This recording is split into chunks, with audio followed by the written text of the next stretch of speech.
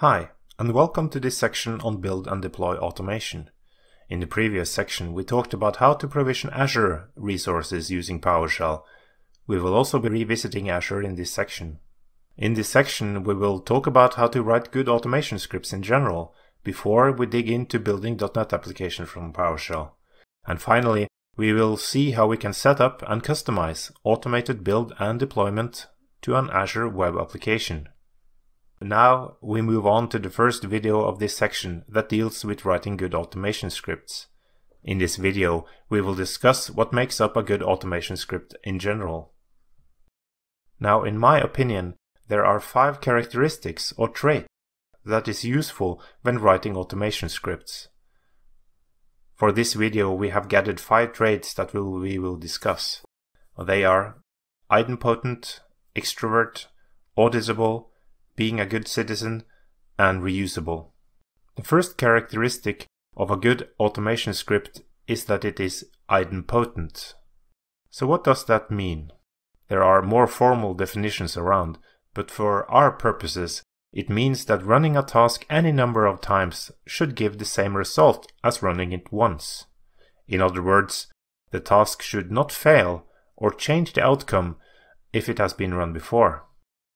One way to code this is to test the state before executing a task that has any side effects in the system. You might call them guard clauses. Let's have an example. So, let's create an example for idempotency. Let's create a sample file called tasks ps1. So, to make the point, let's make a very simple case. Let's say we want a script that performs 3 tasks. Create a directory, make sure the directory is empty, and then write a single file to that directory. So let's start by creating the directory. Oh, that was simple. For the first time, that went well.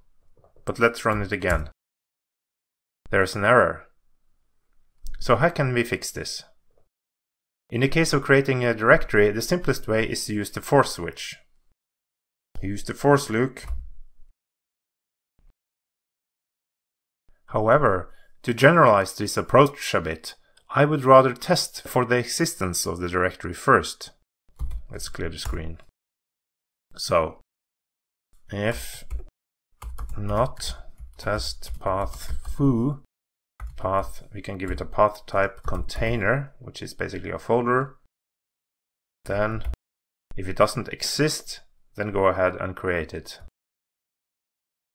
So, now I can run this as many times as I want, and it doesn't fail. So let's copy the previous command to the clipboard. And take it with us to our file, and paste it here. So that's it for the first step. Now the next step is to empty the directory. So let's do that. Delete foo /star. That was simple. Let's test it if there is something in the directory. Just create a simple file in the directory. Text something something, pipe it to foo bar.txt, for instance. And just test our command, and we're still good. So just copy that to the clipboard. There we go. So, and we're ready for our final step. Write to a file in the directory. Let's go back and do that. For instance, let's get the current time. Get date. Pipe that to a file foo /bar.txt, like that, and take that with us. Okay, so then we have our script ready. So let's try and run it. Tasks, and that's good. It still runs.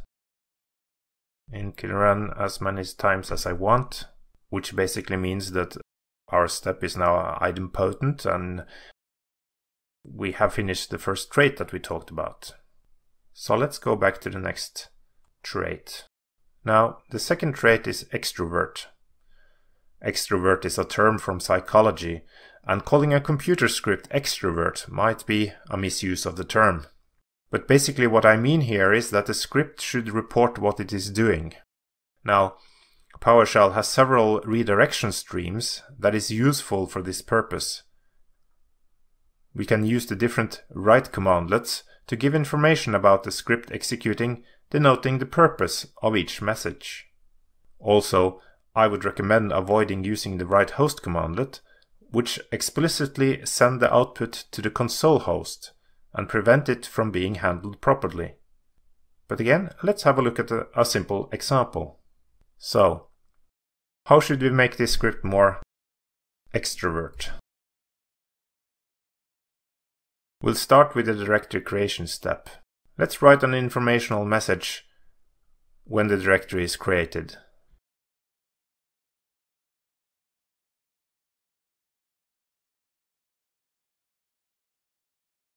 And by the way, let's pipe the standard output to null to avoid the clutter.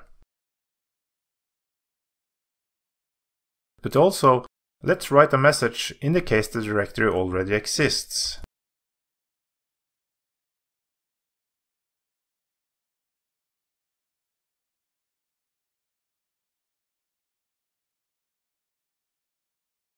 And as for the step to delete the files, let's also be explicit about it and also introduce a test for it.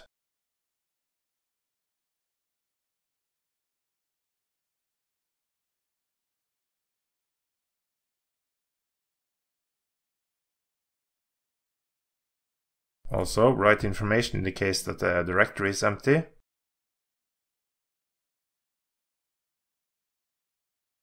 Now let's run the script.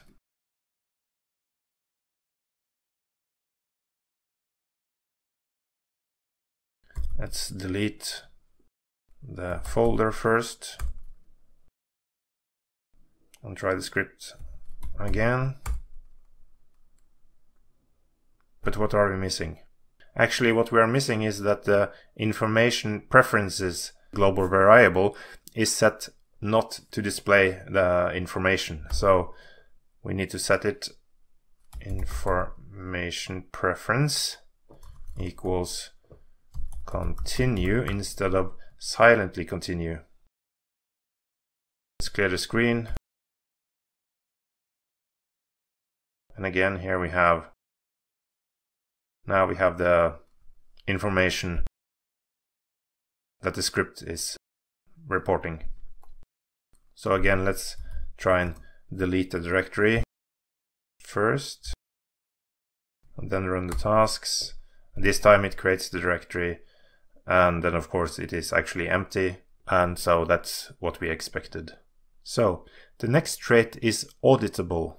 By this I mean that it should be easy to trace or audit what the script execution did.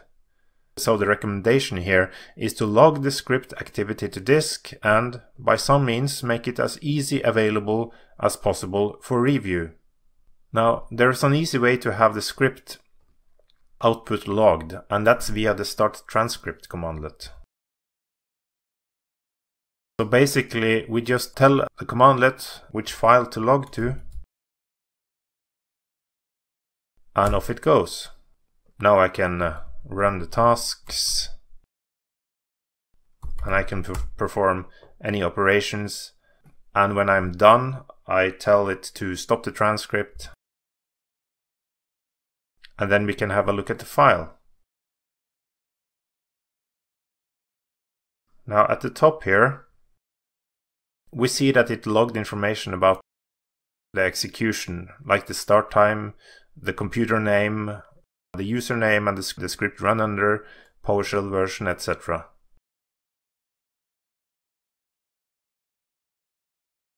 The fourth trait is being a good citizen. But what does that mean for a script? I recommend this. The script should return non-zero exit codes in case of an error. As much as possible, the script should leave the system in a well-defined state. A practical way to implement this is to check or validate the script's preconditions as much as possible before start changing the state of the system. Now, there is much to being a good citizen. One of the aspects is returning a non-zero error code in case of an error. Let's create a rather silly script example. Now this script does only one thing. It fails with exit code 1 if we ask it to, otherwise it does nothing. Actually, let's make it explicit that otherwise it would exit with 0. So let's go back to the command line and try the script. So can fail. Now what I can do here is that I can use a special variable $?, which actually tells me whether the last execution was successful or not. So in this case it returns true. Also I can use the global variable last exit code to find the exit code of the last execution. In this case it was 0, indicating a script success or execution success. Now again, let's run our script, but this time let's make it fail. Do fail. And in this time it was not successful, and the last exit code is now 1, indicating an error. Then let's write another script that actually calls our can fail script. So first I write the code for calling our script can fail.ps1. Check afterwards for success. Now here we test the variable. If it's not true, then I write an error, and then I pick up the error from the global error variable. And this is basically an array of the last error messages in the current PowerShell runtime. So here I just pick the last one, and then I write that to the error stream, and then this script will exit, or where it propagates the last exit code from can fail. So also let's just add a line here indicating whether or not it was actually run successfully. Right, output ran can fail PS1 successfully. Like that. Now let's try and run our new script. So it didn't fail, obviously, but let's go and make it fail. And here we go. Actually, it picked up on an old error message from an earlier script, and then it stopped. And I can see the last exit code is here 1 because it was propagated. So the idea here is that your script should propagate error codes and properly report on errors. But there is one alternative way to achieve this. Let's go back to the task 2 script. And at the top here, we'll use the global variable error action preference, where we set it to stop immediately in case of an error. And this time, actually I won't need to explicitly exit the execution here, because it does that automatically. So setting the error action preference to stop is, to my experience, a good thing, because it helps us having the system in a well-defined state, like I talked about earlier. In case of an error, it should stop immediately, but because if the script continues running in case of an error, who knows what might happen? It might reach an illegal state, so it's better to stop immediately in case of an error.